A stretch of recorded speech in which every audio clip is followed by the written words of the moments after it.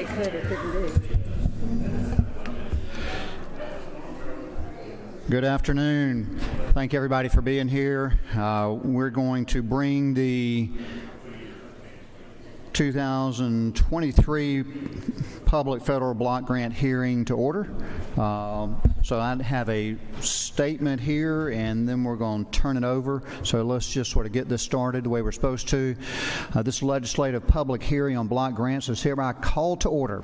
First, let me introduce myself. I'm Senator Ben Watson, District 1, and Representative Chair Lady Katie Dempsey of District 13. Caitlin Little to my left, Senate Budget and Evaluation Office. Amber Mack to Chairman Dempsey's right, representing the House Budget and Research Office. So we got the Senate and House Representative Rashad Jackson, Budget Director for the Department of Human Services, and Chris Hamilton, Chief Financial Officer, here to our left, both of them for the Department of Behavioral Health and Developmental Disabilities.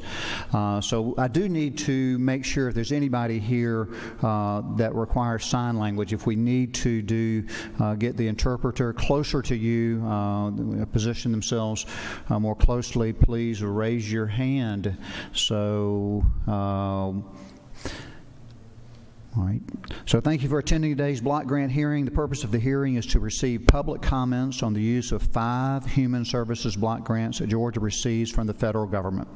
The hearing also provides the members of the Georgia legislature the opportunity to listen to the reviews of private citizens and other interested parties on how block grant funds should be used for the state fiscal year 2024, which will begin July 1, 2023.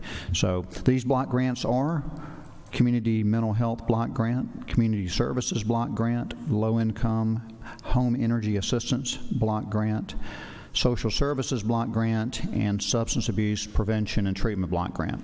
Public input is an important aspect of the deliberative process that the Georgia legislature undertakes in making decisions about the state's budget. Thank you for taking the time to participate in this process, and at this time I'll turn it over to Rashad Jackson. He'll give us a brief summary of the grants and explain how we will proceed. Thank you, Mr. Jackson.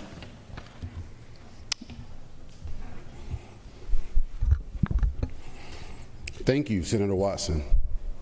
As Senator Watson stated, the Department of Human Services will receive public comments for 3 federal block grants today. By federal law, Georgia is required to hold public hearings on these grants. These 3 grants are the Community Services Block Grant, the Low Income Energy Assistance Block Grant, and the Social Services Block Grant. At this time, I will give each of you an overview of each of these grants. The Community Services Block Grant provides funds for services and activities that impact causes of poverty to assist low-income individuals. These funds are distributed to local agencies throughout the state and fund a wide range of services including employment, education, meals and nutrition services, and housing services. The Low Income Assistance Energy Block Grant provides cash assistance to qualified low-income households for energy costs, weatherization costs such as insulation, caulking, and weather stripping, to reduce energy consumption, and for energy crisis intervention. Finally, the Social Services Block Grant funds various services such as daycare services for adults, children, and persons with mental retardation, home-delivered meals, homemaker services, transportation, and protective services for adults and children. This grant also assists families to achieve and/or maintain economic self-support and sufficiency. At this time, Chris Hamilton, the Chief Financial Officer of the Department of Behavioral Health and Developmental Disabilities, will provide a list and a brief summary of his grants per his agency. Chris? Thank you, Rashad. The Department of Behavioral Health and Developmental Disabilities will receive public comments on 2 federal block grants today. These 2 grants are the Community Mental Health Services Block Grant and the Substance Abuse Prevention and Treatment Block Grant. Here is a brief overview of these grants. The Community Mental Health Services Block Grant implements the provisions of the Mental Health State Plan by providing services to individuals with a severe mental illness and to children with a serious emotional disturbance. The Substance Abuse Prevention and Treatment Block Grant provides funds for community-based alcohol and drug treatment prevention and early intervention programs. Thank you. Now I will turn it back over to Rashad to continue the proceedings. Thanks, Chris. More details about each of these grants, including the types of programs that can be funded and their proposed funding levels, are included in the color-coded pamphlets that are available on the table outside. There's a separate pamphlet for each grant. Before receiving your comments, I need to go over a few ground rules. We will take speakers in the order in which they signed up to speak. If you have yet to sign up to speak, you may do so at the table back outside. Please give us your name and the name of the organization that you represent. If there are more than one representative here for the same organization, please choose one from your organization to speak.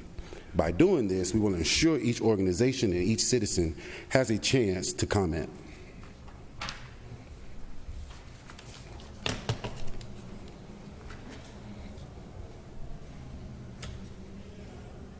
Where are we going next?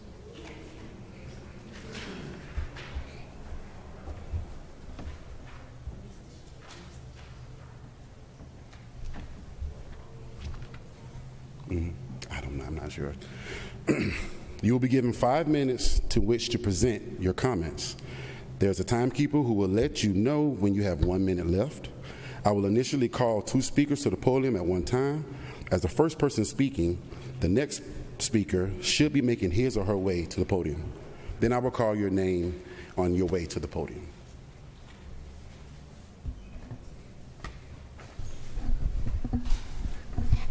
I think when we last checked, no one had signed up, so still have the opportunity to sign up and make themselves move forward.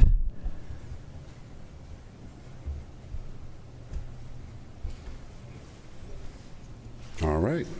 Well, if there's no speakers, I would like to thank each of you for attending today's hearing.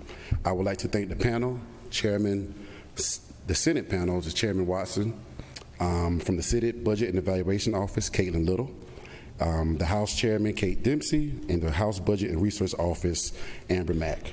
I will now return it over to Senator Dempsey.